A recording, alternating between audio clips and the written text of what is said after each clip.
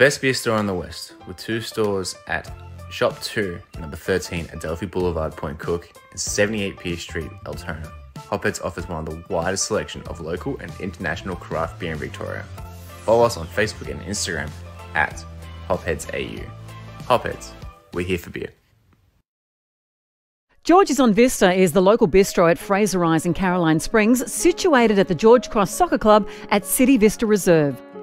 You can now get takeaway Thursday, Friday and Saturday nights between 5 p.m. to 7:30 p.m. Phone your order through on 7021 0555 between those times, or you can pre-order your meals by emailing info@georgesonvista.com.au. But orders must be received by 5 p.m. on the day required. Get behind local business and order your next takeaway dinner from George's on Vista. 46 City Vista Court, Fraser Rise, in the heart of Caroline Springs.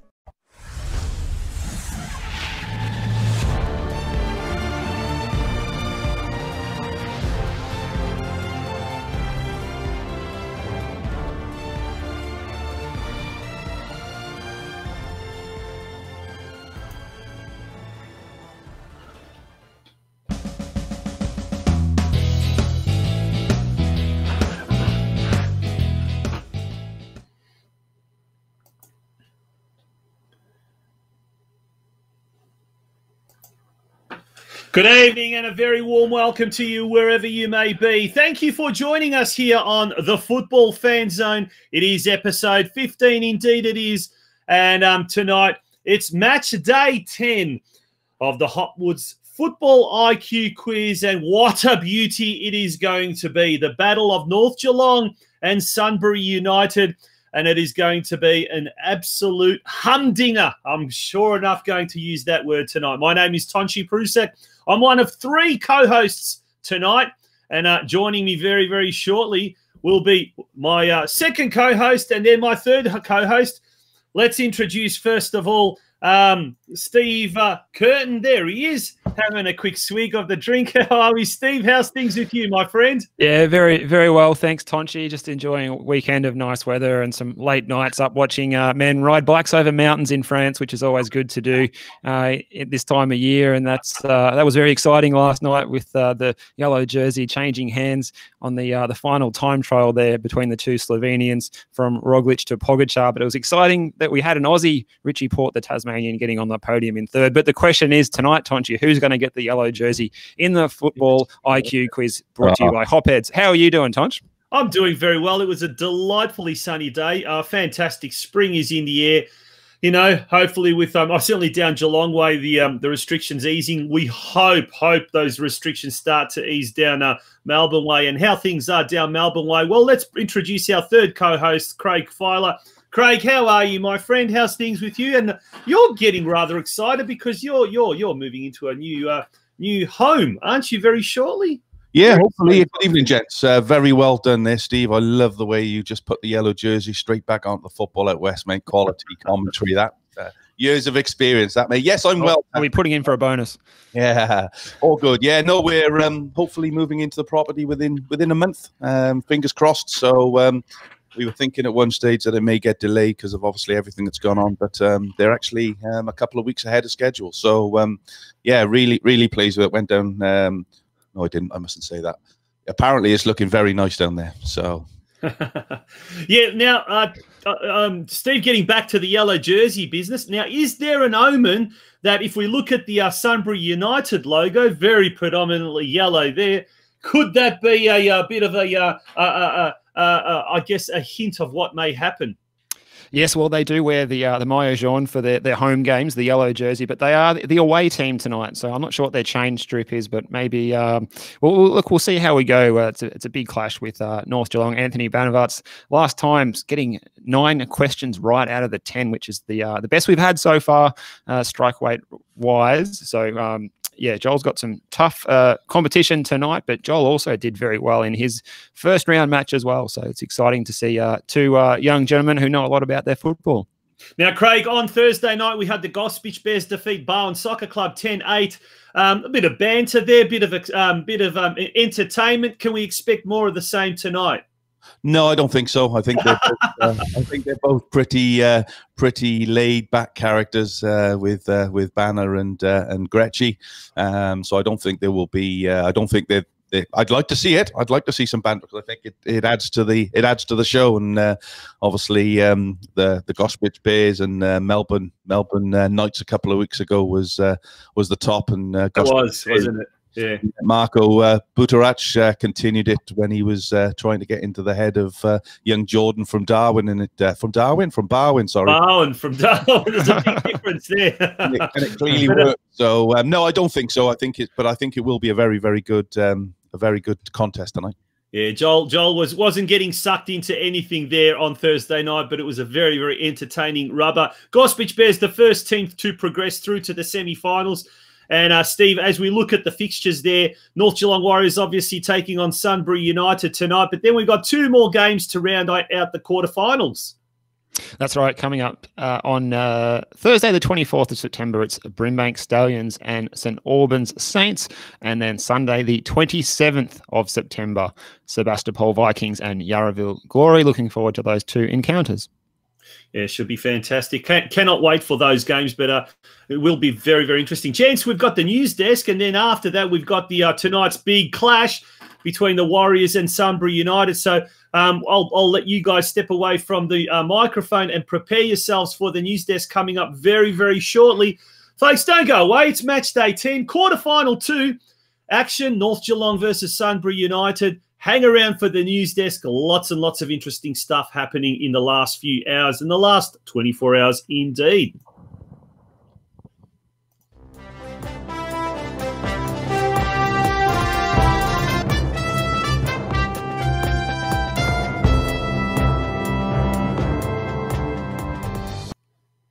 Good evening and welcome to the news desk on Sunday, the 20th of September 2020. And we'll start tonight in the West, where on Friday, Western United announced the exciting details surrounding their new training facility adjacent to the new Wyndham Stadium. The facility will include a main grass pitch with 5,000 seats to serve as a training base for all United's A-League team and future W League and girls and boys academy teams. A second grass pitch and third synthetic pitch will primarily be for community use, building on the club's connection with footballers and a broader community of the West. The facility will be jointly funded and developed by Wyndham City and the Western Melbourne Group, and Western United will share the facilities with the broader Wyndham community. So some exciting news there. That was teaser came out from Steve Horvat, the operations manager there on Thursday on Twitter, and we were waiting to see what it might be. And yes, it turns out that the go-ahead is being granted for this new facility. So pretty exciting, guys, would you say? Craig? Yeah, absolutely. It's fantastic for the West. I mean, if you've, I'm not sure whether Tonch has got the plans there, but the design of the actual facility looks absolutely fantastic. And you know, if it's going to be opened up to the community as well to be able to use those facilities, what a great opportunity is for football in the West. And fair play to Wyndham Council. I live in Wyndham, and they've certainly put their money where their mouths are in terms of Western United, and they're certainly helping them as much as they possibly can. So it's fantastic for not only the West, but it's fantastic for football in general. Yeah, they're talking about possibly that the whole facility may be up and running by 2023. Construction is expected to start next year in 2021. I guess the downside of that is because of all the COVID pandemic that we find ourselves in, everything has been pushed back a year. So when originally the club was hopeful of being up and running, the facility being up and running by 2022, it has now been pushed out to 2023. Craig, your thoughts, how's that going to affect in the short term, you know, what they're trying to build as far as, you know, both a community, a culture, you know, a venue that they can call a home, at least temporary? Yeah, look, I think everybody wants everything now. And, you know, if you just go back again, we're 20 months from when Western United started. So, you know, the fact that they haven't got their ground, everybody knew that. And everybody was aware of that well before they got their license, that it wasn't going to happen. So, you know, things take time.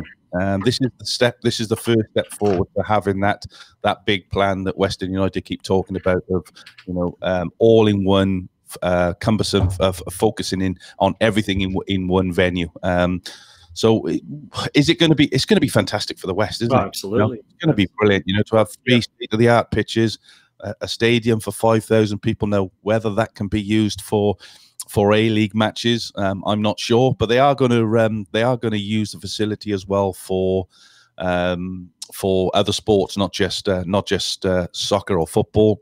They are making it into rectangular, so it'll be used by rugby union, I believe, and some other sports. So no, it's great. It's great, fantastic. Absolutely. Will this, Steve, have a bit of a slow effect, or should I say, a temporary sort of slowing down of a youth league team, a W League team? That the fact that they don't have their own permanent ground until 2023.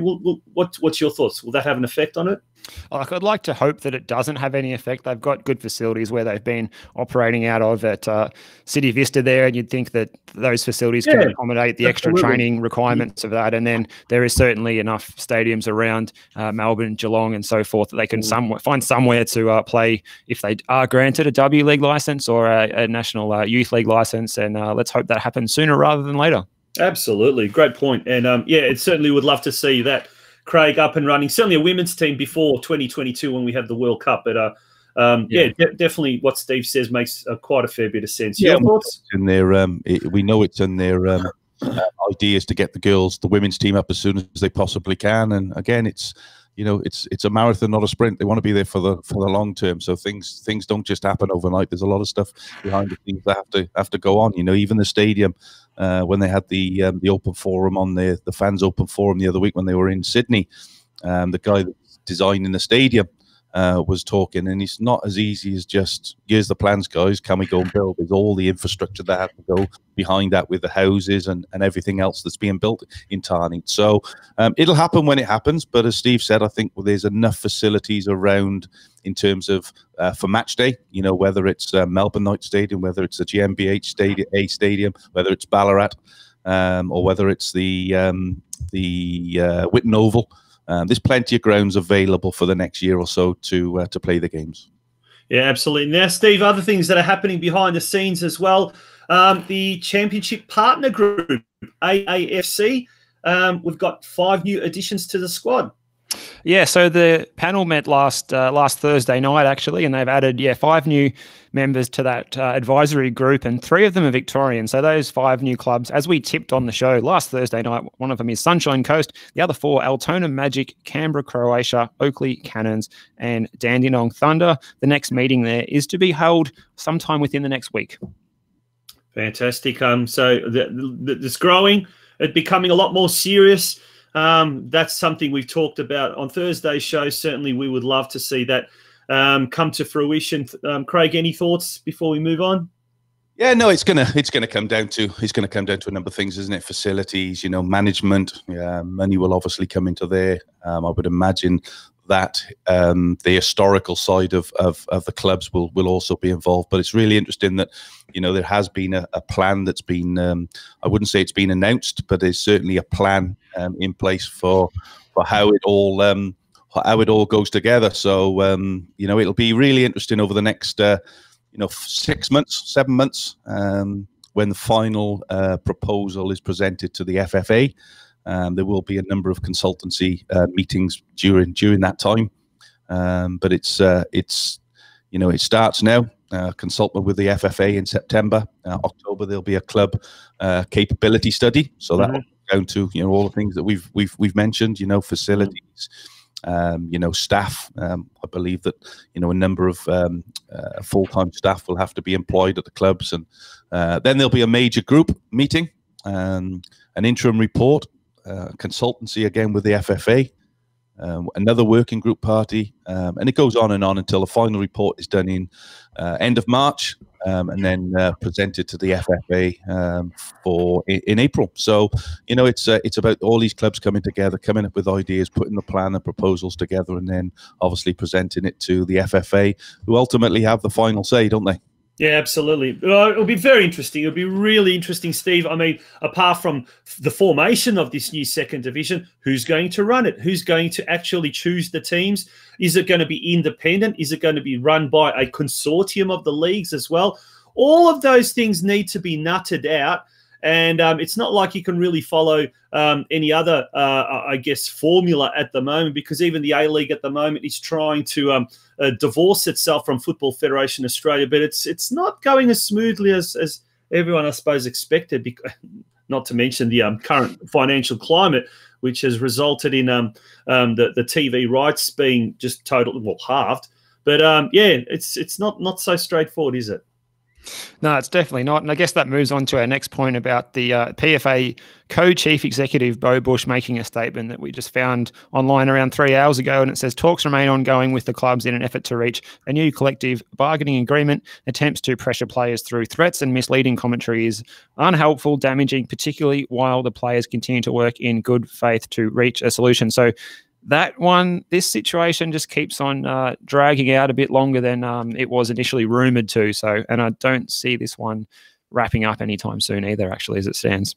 Yeah. So, and we're also in that situation where we don't know exactly when the next season will start. Whether will it be December? Will it not be until January? We still don't know the answer to that one.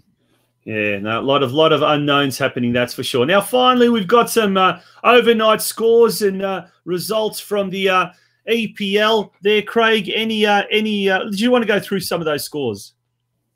Yeah, so we'll start off at the top. It's nice and easy then, isn't it? So Everton 5, West Bromwich Albion 2. Your mate got sent off in that one, Tonch. The coach? Yeah, he did. Oh, really?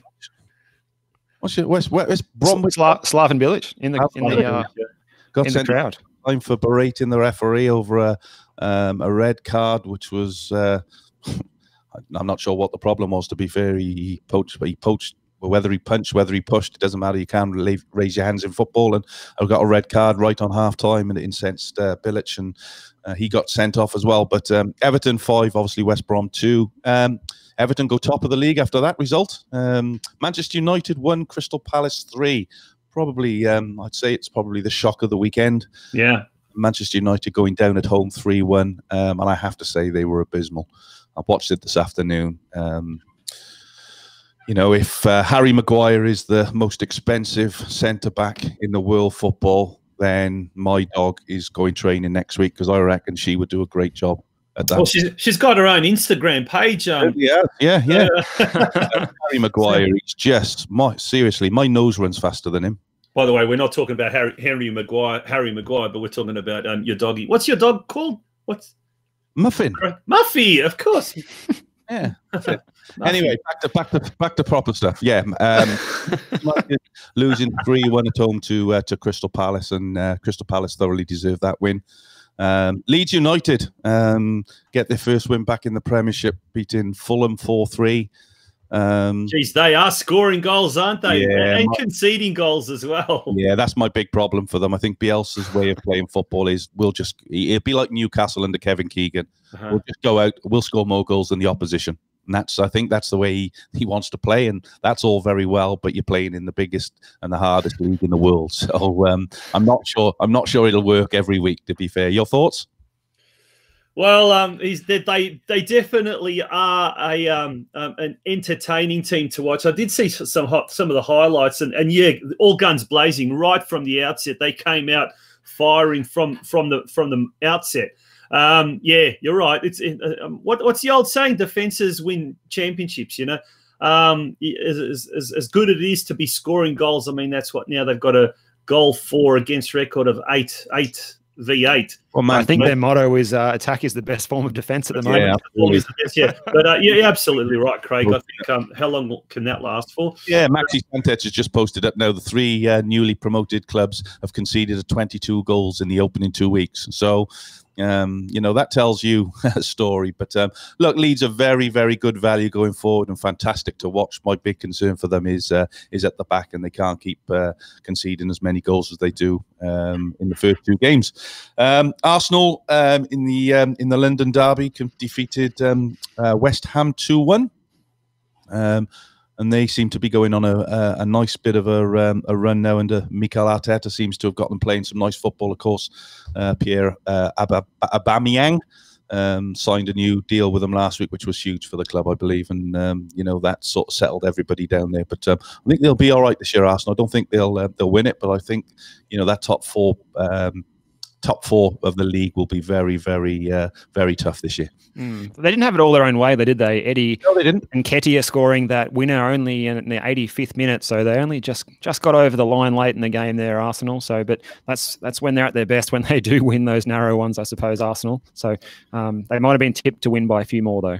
Yeah. And we go on to the games over the next day. We've got obviously Spurs and Southampton. That'll be a nice one. Gareth Bale coming back to Tottenham, playing against the club where it all started for him as a very young junior. And a little bit of a story here regarding Gareth Bale and Southampton was they were actually going to get rid of Gareth Bale at the age of 12. He wasn't at training for about 3 weeks. And when he went back to training, they called him into the office and they were going to get rid of him. But his father told them that he'd been very ill, and they kept him on. And the rest is there you go.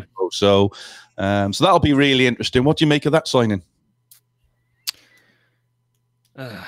Well, I don't know if it's a surprise or what, but yeah, I mean, as a Welshman, it would be remiss of you not to give us a bit of backstory about the Gareth Bale move back to Spurs. Look, I think it's look, he's 31 years old. He hasn't played. He played 22 games last year. He wasn't going to stay there again. You know, he's made his point. You can't. I suppose clubs are. Players have always been guilty of having the upper hand on clubs, but I think what he's done at Real Madrid is absolutely what most people would do in life. They just sit there and say, "Okay, you're not going to play me. I ain't going anywhere. I'm on a contract. You've got to pay me up."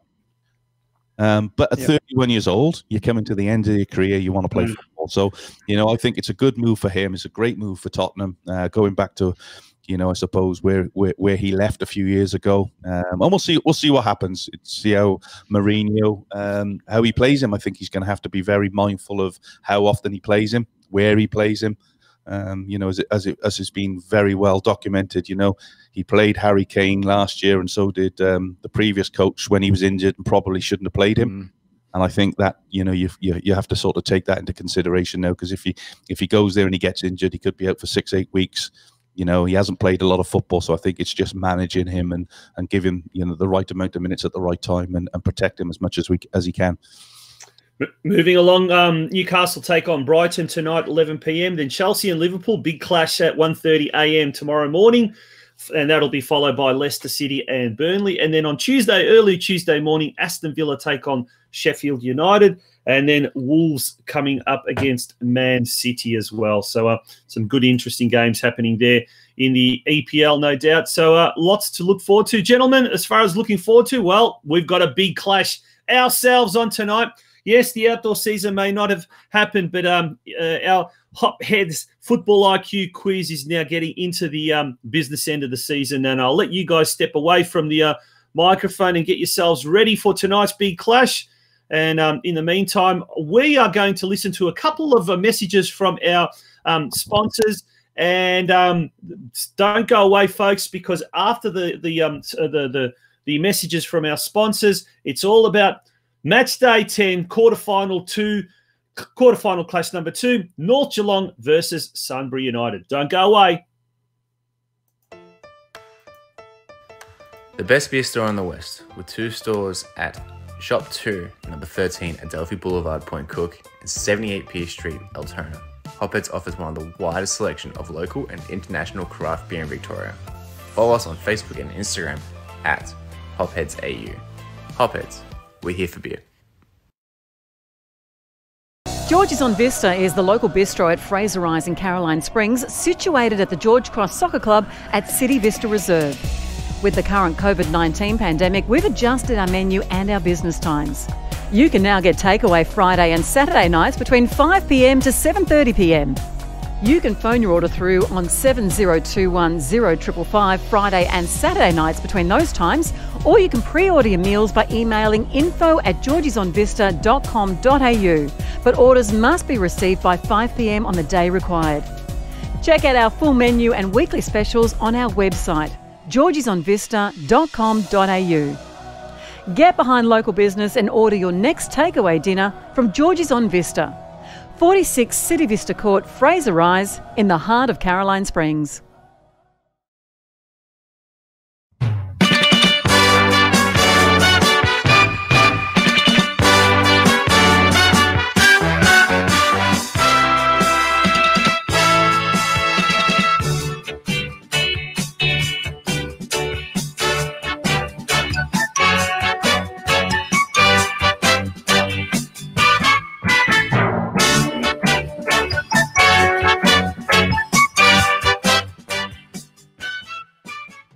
Welcome back. If you've just joined us, it's the Hopheads Football IQ-Quiz. We are into the quarterfinals. This is the second quarterfinal tonight. It's North Geelong coming up against Sunbury United. Anthony Banovac against Joel Grech. Both of them did exemplary in the first round, and it's time now to welcome our first contestant, the defender from Elko Park. Here he is, Anthony Banovac. A very warm welcome to you from us here at the Football Out West show, and he's looking very splendid in the club kit there. He's got the away jersey on. How you doing, mate? Yeah, very well, thank you, very well. And I must say, I do appreciate the pronunciation of the surname as well, Steve. Done very well with it. Well, I got a bit of flack for the pronunciation during some of your games on the streams with Football Victoria, so I've tried to lift my game a little bit, as I'm sure you and Joel will be doing tonight as well. Hope so. All right. Craig's on mute there, I think. So should we let him speak, or should we? You actually said defender, did you say? Yeah. Yes, correct. Yeah. Okay. I wanted to get that right. I have seen him doing a bit of work in the opposition's penalty box at Elko Park as well. So that's always good to see the defenders getting forward and getting involved in the attack. Now let's go to Sunbury United, and it's a very warm welcome to the Hopheads Football IQ Quiz to Mr. Joel Grech. Joel, welcome, and how are you doing? I'm good, guys. How are you? Very, very well, thanks. Are you feeling nervous tonight, confident, a mixture of both? Oh, it's a mixture of both tonight. I think it'll be a bit more of a challenge than last week, which is good. So it's something to look forward to. Yeah, don't let him put you off that he scored 9 last time. Mind, it was a complete fluke. He's done no training. He's done no training since. So I fancy your chances tonight, Joel. Let's see. Oh, we'll see. We'll see how we go. Very good, very good. All right, well, we are already nearly at 7:30, so we'll just get into the rules again. If you need to just quickly run through them, I believe, Craig, 10 seconds per answer to deliver your answer. No brains trusts, no Googling, and beware of the psych outs from the quizmaster. And there will be an extra opportunity, guys. I will offer one question over to the opposition if he gets it wrong. So just beware of that, and make sure you obviously concentrate at all times. So we'll get into it, Steve, shall we? Do you want to do the toss of the coin? Yep, I've actually got the coin here tonight. So, Joel, you're going to get the call. It's going to be heads or tails, and then it's going to be your choice what you want to do first. We'll go heads. And we have a tails there. So, Anthony, would you like to fire first, or would you like to send Joel in? I'll send Joel in. Okay. All right. So Joel will get the A questions tonight. Anthony will get the B set of questions. So that's all locked in now. The all-important question allocation. So Joel will be limbering up to take the first spot kick here, so to speak, tonight with question 1 as Team A. And there it is. You're underway there, Joel. Okay, Joel. Good luck for this evening. Which Victorian club was formed in 1953 under the name Wilhelmina? Was it A, Croydon City Arrows, B, Ringwood City, C, Nunawading City, or D, Doncaster Rovers? You have got 10 seconds, so don't rush your answer. Yeah, I think it is Ringwood. I think. I'll lock in Ringwood. Ringwood City. Is he going to get on the board with his first question?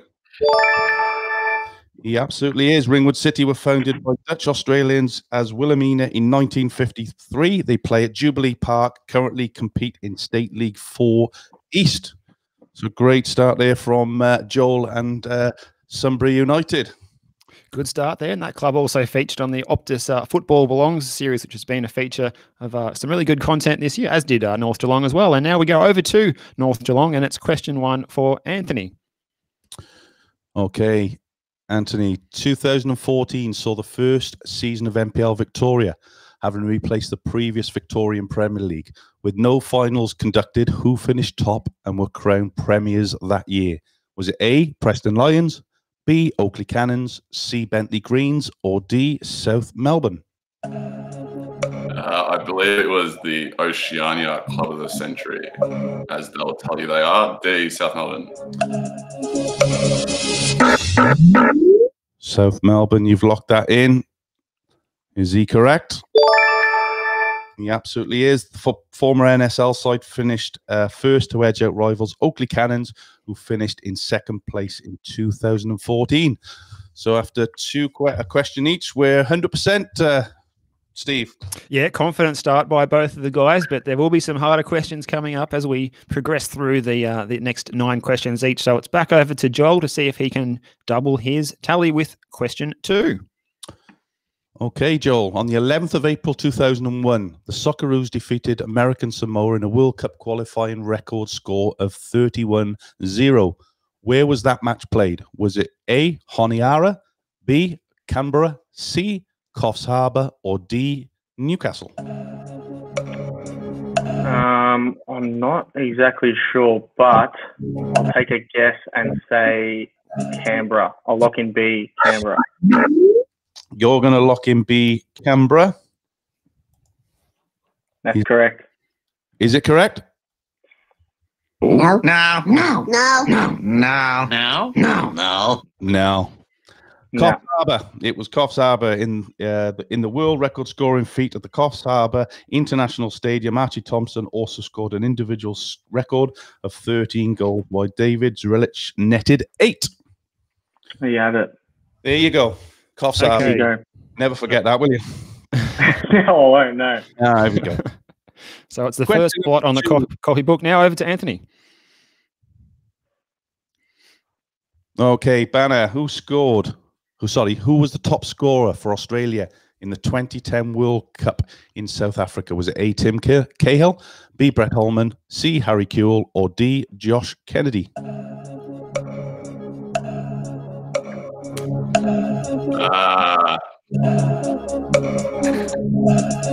going to go with A, Tim Cahill.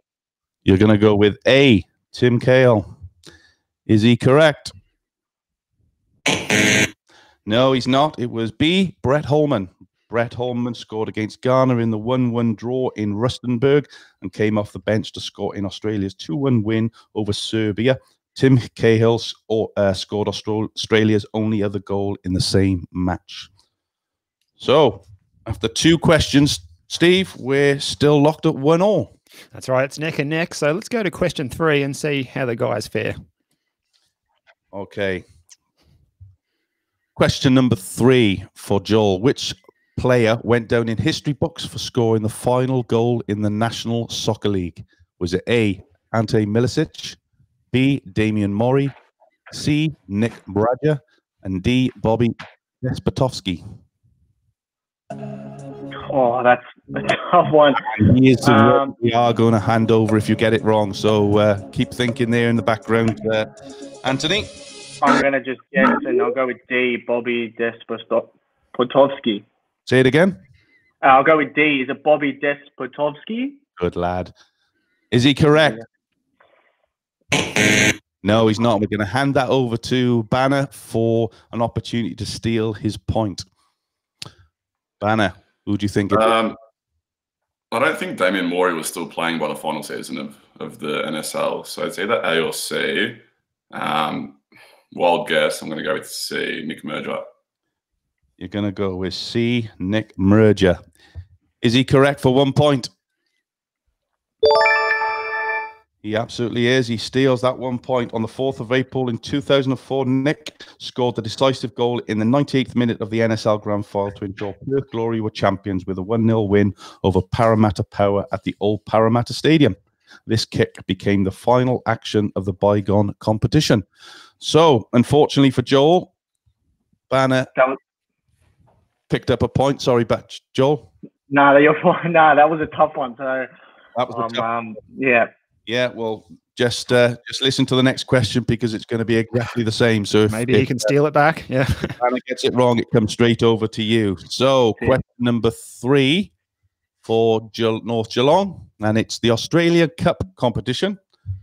Existed as a national knockout tournament from 1962 to 1968. Which club was the most successful in the Australia Cup's short history? Was it A, George Cross, B, Apia Leichhardt, C, Melbourne Hungaria, or D, Sydney Hakoah? Your 10-second start now. Great. It was about 30 years before I was born. This is my era. I know George Cross won at least one because they had They won it. They found the cup recently. They posted it on Facebook. So I know they've won one, so I'm just gonna go with A, George Cross. You're gonna go with George Cross. Is he correct? No. No. No. No. No. No. No. No. No. No. For 1 point, hand it over to Joel. Oh, I wouldn't have a clue either, but I'm going to have a guess and say RPL Leichhardt. RPL Leichhardt to get that point back that he lost. Is he correct? No, he's not. It was Sydney Hakoa. Sydney, with wins in 1965 and 1968, led the way with 2 title wins before the competition was disbanded. The cup itself disappeared for decades, only to be discovered in a rubbish skip in 2011 by builders who were carrying out renovations at the Sydney clubhouse. FFA chairman Chris Nico attended the Caroline Springs George Cross versus Preston Lion game last August and left the trophy there for safekeeping of the George Cross administration. Thank you, Stato, for that bit of information. That's good. Well, actually, Anthony had already picked up that bit of information, or at least a good portion of it. So one step ahead of us, perhaps. Now we just take a little bit of a pause here after 3 questions where Anthony's leading 2 points to 1 over Joel. And we'll just go to you, Anthony. And look, let's have a bit of a chat about your football, I guess, fandom at the moment. Who are you following? What teams are you watching across the globe at the moment? And who do you hope wins their respective domestic titles? Very, very excited about AC Milan famed Shamrock Rovers in the Europa League on Friday morning. Bit of a drop from winning Champions Leagues to playing away in Ireland, but to win nonetheless. And yeah, excited for AC Milan and the Serie A season which started last night. Do you think they can push Juve this year? I don't have to push Juve as a title contender. I think Inter will win the league. So maybe that's a bit of a controversial statement, but yeah, I think it'll be between Inter and Juve, and then Milan probably in third.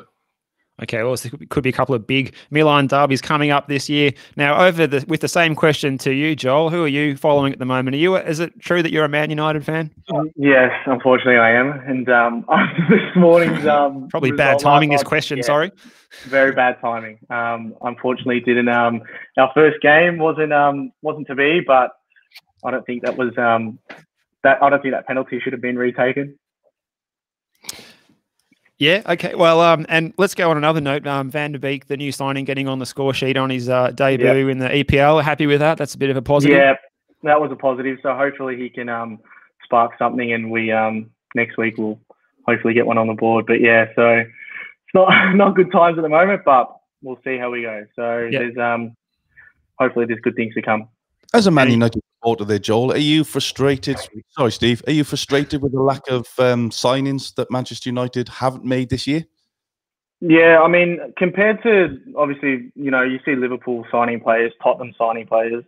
It's frustrating because, the players that we're looking at bringing in, the names they have, they're nowhere near close enough to, the like Alcantara, and hopefully we do bring in players, but it is frustrating because, you see Liverpool just getting better and better with the players they bring in, and then we're just falling behind.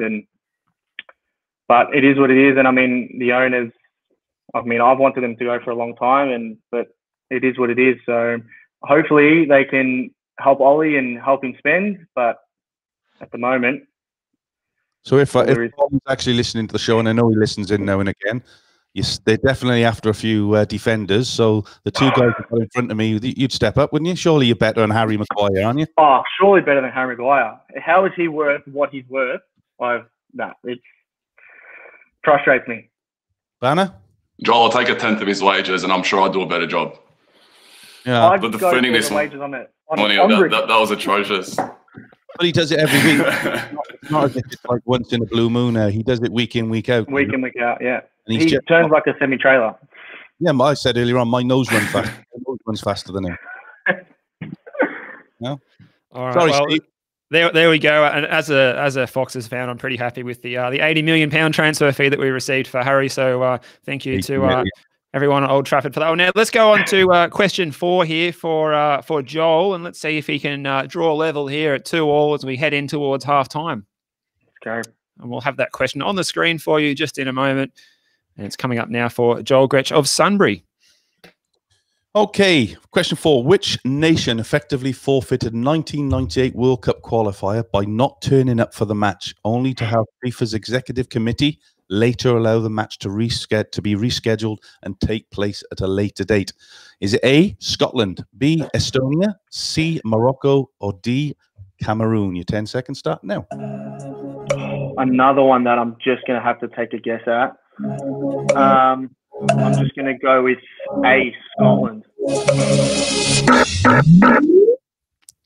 Now, I remember that game back from the days in the UK, and there was uproar. Now, if you'd said Scotland, if you'd said Estonia, you'd have been correct, because it was Estonia that actually forfeited. The match was abandoned after 3 seconds because the Estonian team were absent from the stadium in Tallinn due to a dispute over its floodlights. Scotland expected to be awarded a walkover victory, but FIFA ordered the match to be replayed on a neutral territory.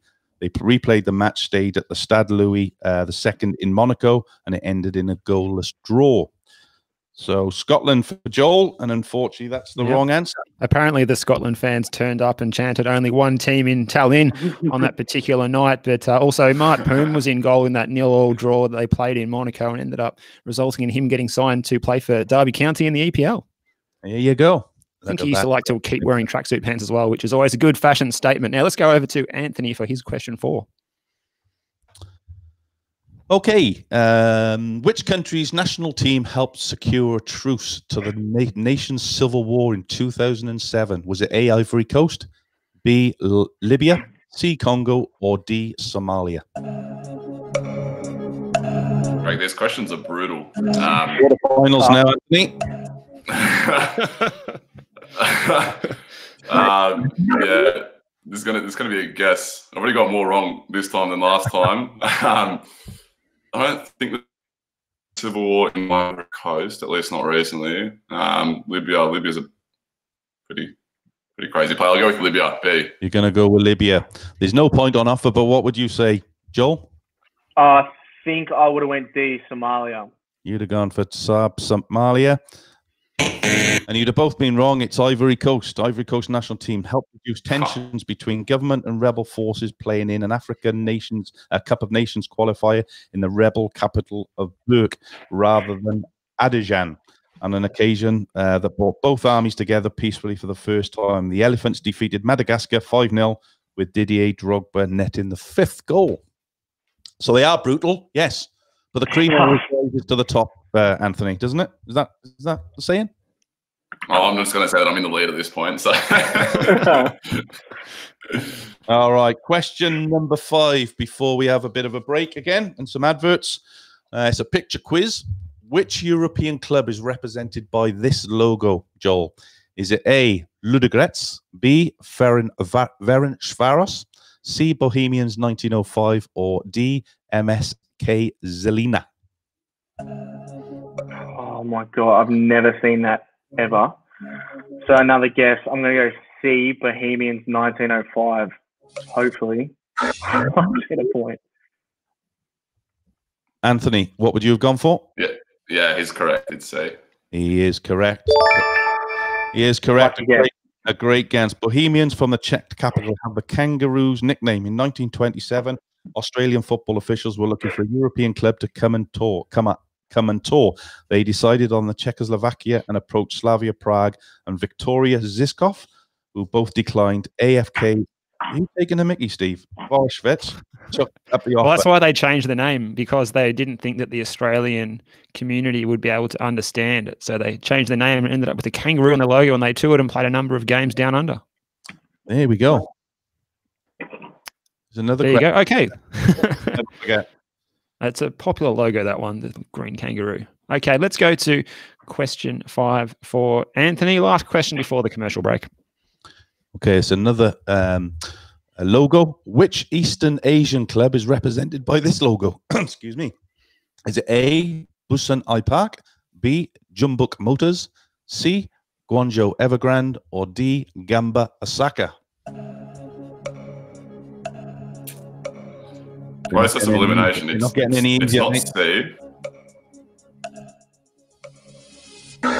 I don't think it's B. And so either A or B. I'm going to go with A, Busan. Sorry, who are you going with? Sorry? A, Busan I Park. Yes? Yeah. Is he correct?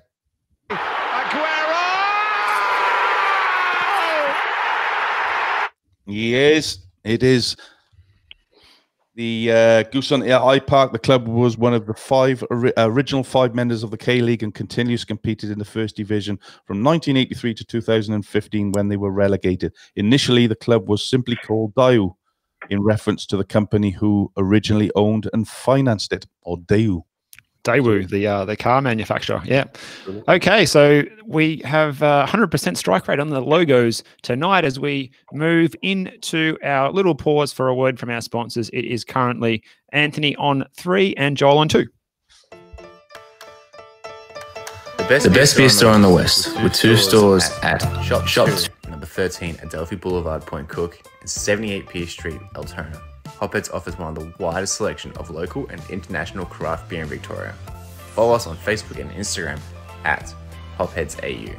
Hopheads, we're here for beer.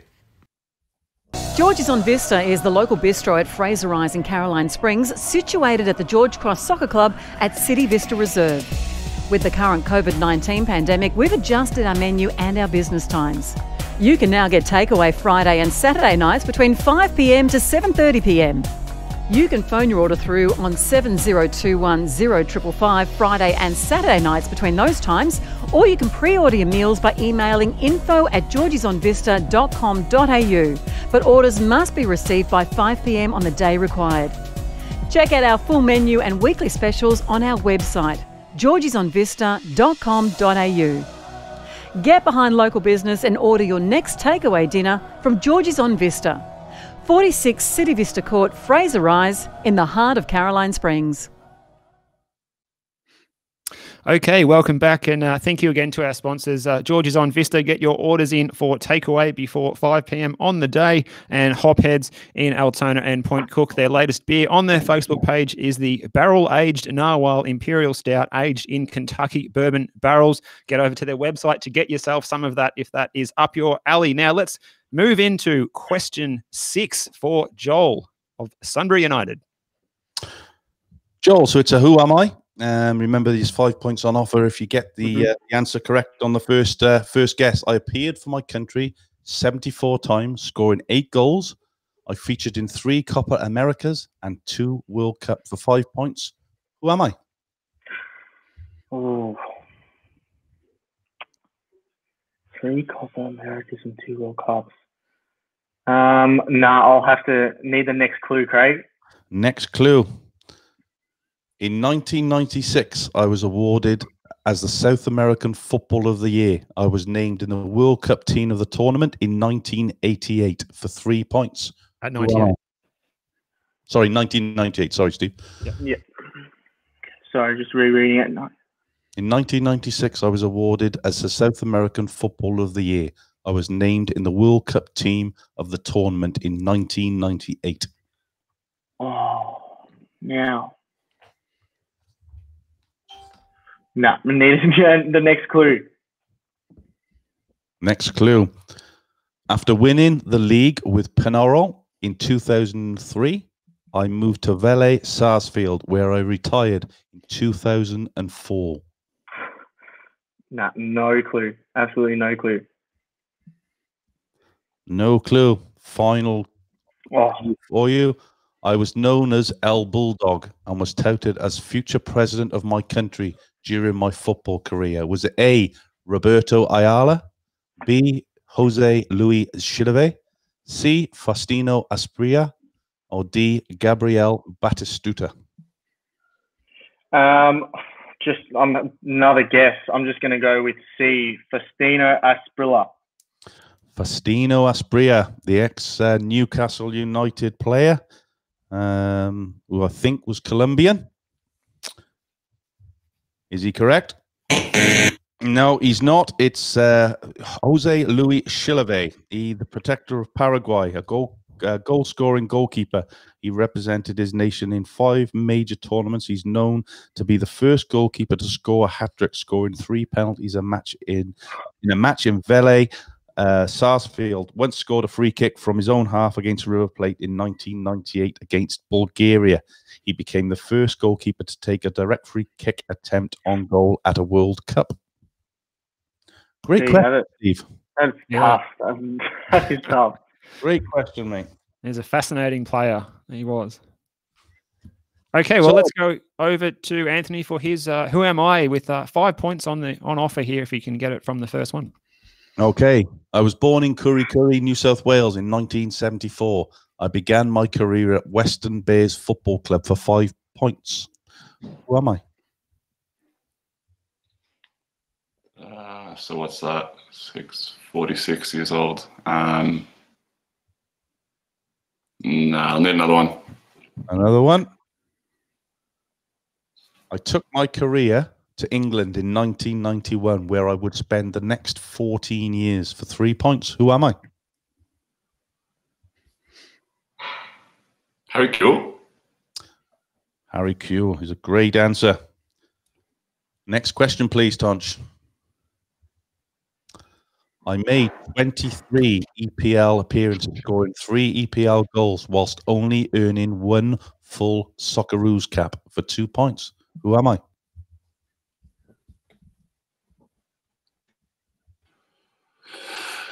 These are brutal tonight, aren't they? On Socceroos cap. Probably couldn't name many that have 50 plus, but another clue, please. I've got nothing. Completely blank.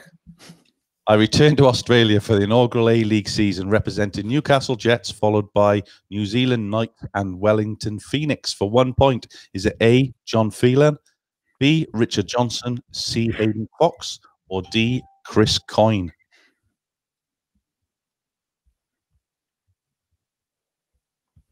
Craig, you're really making me question my football knowledge tonight. I was so confident coming into this. You almost want to. You didn't do yourself any favour scoring 9 points out of 10 in the last round, mate. So we made sure you were going to. The bar was set high, wasn't it? Yeah. So all I know about him is that he's been assistant manager at like 10 different A-League clubs. I won't go with him because I don't know the other 3. I'm going to go with D, Wild Stab, Chris Coyne. Yeah, I don't know to guess. No idea. Any ideas, Joel? No, I probably would have went the same. Hayden Fox. No, I probably would have went the same, to be honest. Okay. These questions are so tough. Man. one Socceroos cap, and he played that long in England. You'd think, would have heard of him, but. Okay. Is he right? Is he wrong? He's wrong. It was B, Richard Johnson. The central midfield had a 328 game professional career, including 20 goals in 242 games for Watford. His only national team cap came in 2000 in the Socceroos 3-1 loss to Czech Republic in Tbilisi. Craig, you've had questions about the Croatian national team. You've had questions about Serie A, AC Milan, and then tonight it's all English football and ambiguous footballers that no one seems to have heard of. So I'm not going to say you've set me up, but something's going on in the background there. As well, that I didn't set the questions this week, Anthony. So you blame my co-host for the questions this week. Steve, you're killing me, Steve. Add to that? No comment at the moment, guys. Let's move on to question 7 for Joel. I feel sorry for whoever makes the final. All right. Guess the player. Can you guess the player based on the clubs they've played for? Borussia Neunkirchen, Eintracht Frankfurt, Fenerbahce, PSG, Bolton, Qatar, and Hull City. Is it A, JJ Okocha, B, Stelios Giannakopoulos, C, El Hadji Diouf, and D, Yuri Djokiev? 10 seconds start now. Oh, I'm going to have to say, it's another guess. I'm going to have to lock in C, El Hadji Diouf. El Hadji Diouf, who was an ex-Liverpool player as well, I believe. back in the day. Unfortunately, Joel, it's a wrong answer. It was the magician from Nigeria, I think he was, Steve. JJ Okocha, who unfortunately passed away a few years ago. Okocha's career saw him represent the Super Eagles 73 times, scoring 14 goals, winning the African Cup of Nations in 1994. His club's career saw him represent Bolton Wanderers 124 times and scoring 14 goals. He's still alive, mate. He's 47. I thought he was the one who passed away. Didn't he have... You sure? Someone else. Oh, then, mate, if he's alive. I hope he's not tuning into the show at the moment. JJ, apologies if you are. Right, we'll move on quickly. What was that famous quote? Reports of his death have been greatly exaggerated. Yeah, absolutely correct. There'll be a statement going out after the show. Yeah, I'm sure he's a regular viewer of the show. Yeah. Can you guess the player based on the clubs they've played for? Slavia Prague, Borussia Dortmund, Liverpool, Portsmouth, Aston Villa, Stoke City, and Sparta Prague. 10 seconds. I'm still laughing at that previous. Sorry, I'm trying to really concentrate a little bit.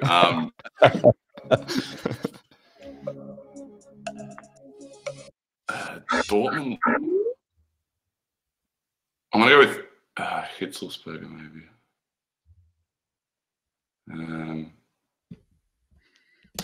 Not Skirtle, definitely not Skirtle. Not Risa either. ALC. Yeah, I'll go with C, Patrick Berger. You're going with Patrick Berger. Or is it Berger? I don't know. No, it's, sorry. Yeah, Patrick Berger, the ex-Czech Republic player. Is he correct? Yes, he is. Born in Prague in 1973, the left winger's career included 28 goals in 148 appearances for Liverpool and 18 goals in 42 games for the Czech national team. He finished career at Sparta Prague in 2010. And he is, I can confirm he's still alive. He's 46 years of age. And also Anthony is on 4 and Joel is on 2 as we go into question 8 for Joel. Question 8 for Joel. Have you been paying attention, Joel? Tottenham Hotspur. Yes. Tottenham Hotspur travel to Eastern Europe for a Europa League second round qualifier this week. Who did they play? Now, I'll be very, very disappointed if you didn't get this and that your old man's a Spurs fan. I know, I gave it to him when I heard the result. B, Torpedo Zadino, C, Dinamo Brest, or D, Lokomotiv Plovdiv. Okay, Plovdiv. I'm pretty confident it's D, Lokomotiv Plovdiv. So lock in D. You think? Yeah, well, it's locked in now. No, I'm pretty confident it is.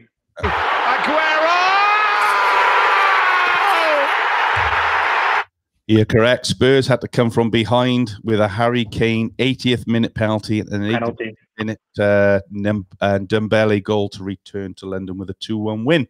Dad wouldn't have been happy if he got that wrong, mate. I know. When I told him the result, he just shook his head. He expects it now. All right, well done, Joel. You move on to 3 points with Anthony on 4. And Plovdiv, I was there in 2013. Very nice little city or town. It's possibly a town. It's that small, but very nice little neck of the woods there. Anthony's Have You Been Paying Attention question will be coming onto the screen just now. Same question for you. Serbian national captain Alexander Kolarov was on the move from Roma last week after 100 appearances from the Eternal City club. Where is his new home? Is it A, Red Star Belgrade, B, Lazio, C, Napoli, or D, your favourite team, Inter Milan? The answer is D, Inter Milan. And can I just say, I love listening to Craig pronounce Eastern European cities.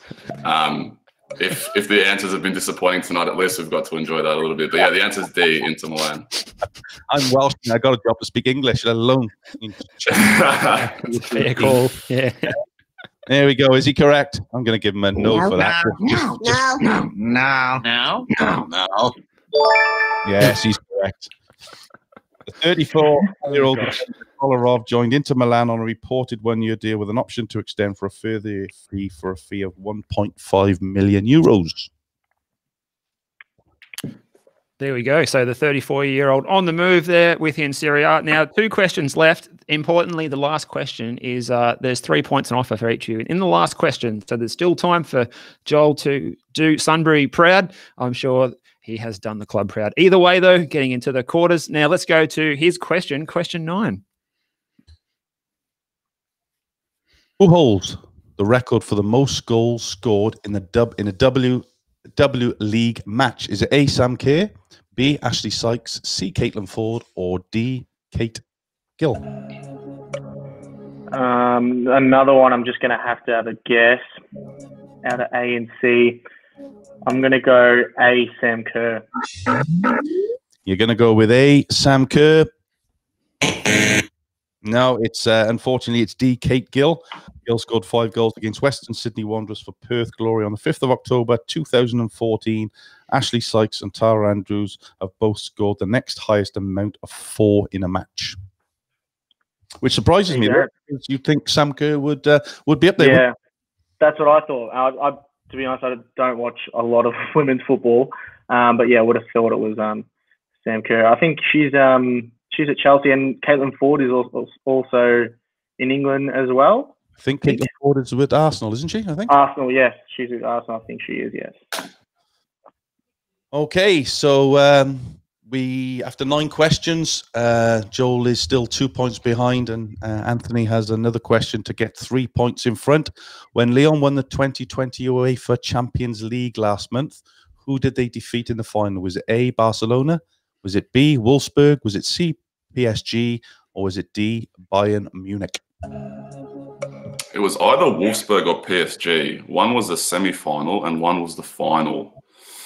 I'm going to go with C, PSG.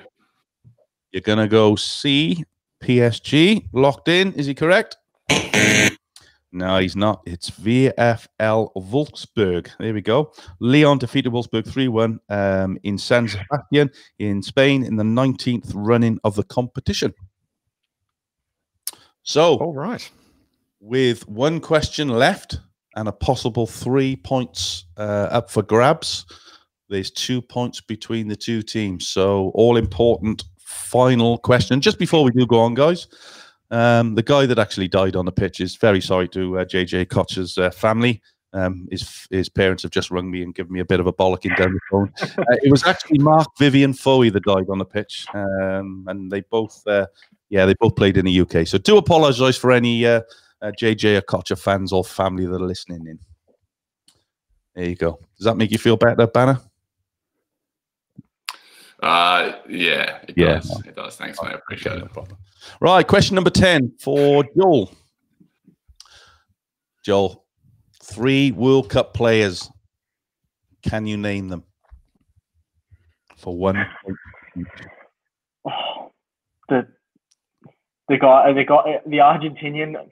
Oh, I don't know. The Brazilian is Cafu. No, I can only name, one of them, Cafu. You can only name one. You can't name the Argentinian player. I know my dad's going to hammer me for that too, because he'll know it. No, legend in Argentinian football. Oh, I don't know. No, I don't. I can't even guess. Couldn't even guess. Banner?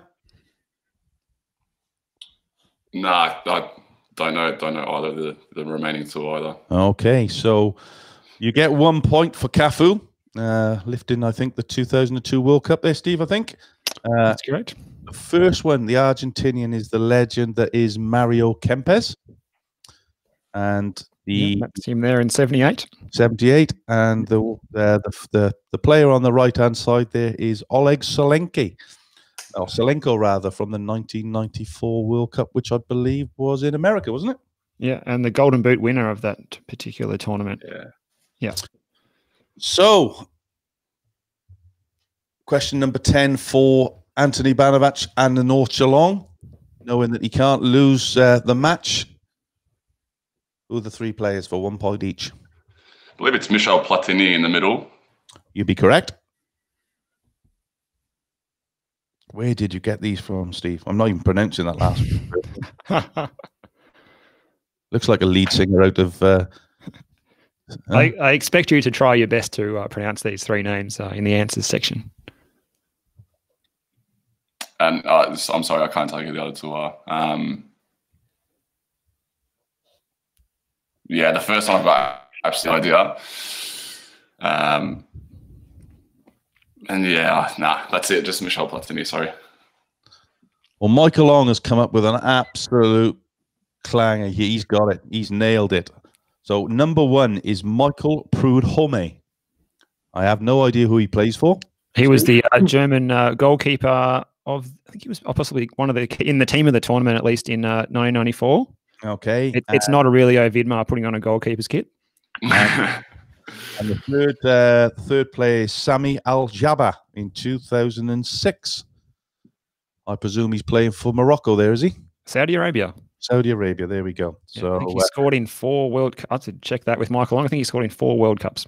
Michael Long will come up and tell us what happened. Be on first man. So after question number 10, the result stands with North Geelong Warriors on 6, Sunbury United on 4, and North Geelong go through to the semi-finals, where we will have an all-Croatian semi-final with Gospic Bears taking on North Geelong Warriors. Steve, over to you. Yes, well, thank you very much, guys. That was a really good contest. You were very good sports with some, as you both pointed out, some tough questions. We were trying our best to put you through your paces and keep you on your toes, given that you both did so well in your previous encounter. Firstly, to you, Joel, thanks very much again for being on the show for the second night in a short space of time. You've done very well. Is there anyone that you wanted to say hello to who's tuning in at home? No, I'd just like to thank you guys. Thanks, Craig, for putting this all together. And I'll shout my dad out, who's in the next room watching on his iPad. You can't hear any banging going on in the next room. He's not cursing or banging. I could hear him saying answers, but I couldn't hear it properly. Mario Campus. Yeah. All right, Joel. Well, we'll wish you a good night, and thank you very much again for your efforts tonight. And you've done the lads from Sunbury very proud. So well done, Thanks, mate, guys. and all the best in your future footballing horizons there at Sunbury. Thanks, guys. I appreciate it, and all the best next week, Anthony. Thanks, Joel. Appreciate it. No worries, mate. Thanks, Joel. All the best, mate. All right, now, Anthony, congratulations, mate. You get the prize tonight, and you're through to the semis. And now you'll be up against Marko Butorac, and he's a very confident lad. Do you think he's going to try and ruffle your feathers a little bit and psych you out in the semi-final? Steve, in terms of confidence, if you asked me before today, I'd be up and about. But today really felt like crawling across the line as opposed to sprinting past the finish. So Butorac, I think, is a heavy favourite heading in. He'll be full of confidence. And I'm just going to spend the next couple of weeks studying and hope not to embarrass myself like I did today. Well, the good thing is, Banny, you've won $50 voucher from Hopheads, and I will be passing that on to Morgan to give to you next time he sees you. So you're clearly not going to get that. So I'll probably email to you later on in the week, mate. Craig, I think Morgan's on a really strict diet. Actually, he's been sending me photos of his biceps. You know, he's got a bit of a lockdown body happening. So he might actually make it to me, as opposed to perhaps this time last year. Well, not looking like what he had to eat tonight, which was a Parma and chips and a 10-inch pizza, mate. There's no chance of him. That must be somebody else's body. It must have been his cheat day. Absolutely. Well done, Anthony. Great performance again, mate. I know that questions were tough, and you can blame the guy above you for posting those questions today. But they were really tough ones. But you did really well, mate. So well done, and we'll look forward to catching up with you in a few weeks' time. Thanks to you both. See you soon. Thanks, Anthony. All right, that is it for the second quarter final as we get Tonchi back on the screen. He's done some good work behind the scenes there to make it all happen. No. Do not deflect all the attention away from you, Steve Curtin. Craig, I think you'll agree with me. They were absolutely brilliant, those questions this week. This week's quizmaster, Steve Curtin. Yeah, they were horrible tonight. I was glad I wasn't the one answering them. I probably, even though it takes a long time, I probably prefer to be writing them than asking them or answering them. Sorry. Yeah, no, they were brutal, absolutely brutal. We do have a special guest question master, or not question master, but say it again. What was that again? How do you say question master? Question master. He's coined a new phrase. I think Anthony Banovac and Joel Grech, they're not the only ones whose brain has been fried tonight, Craig. Yeah. Quiz master. Yeah. Craig's had a hot day out in the sun. He's done very well. He has. Tonight. It's been a bit of sunstroke, yeah? Yeah, I've been coaching today, and I was sat at the table here, and I had cramp in my calf, and it was killing me. And I was actually at one point going to get up and chuck my headphones on and start managed to get through it as a trooper I am. But yes, Michael Long has put together the next set of questions for Thursday's contestants. Yeah, so it should be good. Michael's questions. Big thanks to Michael for putting them together for us. He always listens in every week, and he always gets the answers correct, or in most instances he does. And I'm just looking now, Michael, you don't need to keep saying that JJ died. I feel like there's going to end up being a T-shirt about this moment. I reckon too. JJ Filer. I can see Michael Long getting around town sporting that T-shirt next season at NPL games and stuff. Oh, goodness me. That's a classic. Anyway, gents, let's quickly, before we finish up, let's go through the fixtures. As we saw, Gospic Bears last Thursday defeated Barwon 10-8. And North Geelong tonight were the 6-4 winners over Sunbury United. So all Croatian semi-final clash between Gospic and North Geelong. But all our attention now turns to some Thursday night Brimbank Stallions taking on St Albans Saints in the big Western Suburbs derby. Should be an absolute perler. And then this time next week, the final game of the quarterfinals sees Sebastopol Vikings from Ballarat taking on Yarraville Glory. Should be absolutely fantastic, guys. That's correct. And just quickly as well, that first semi is now locked in. The 1st of October, the Thursday night, it is Marko Butorac of Gospic Bears against Anthony Banovac of North Geelong Warriors, the All-Croatian Derby semi-final fixture.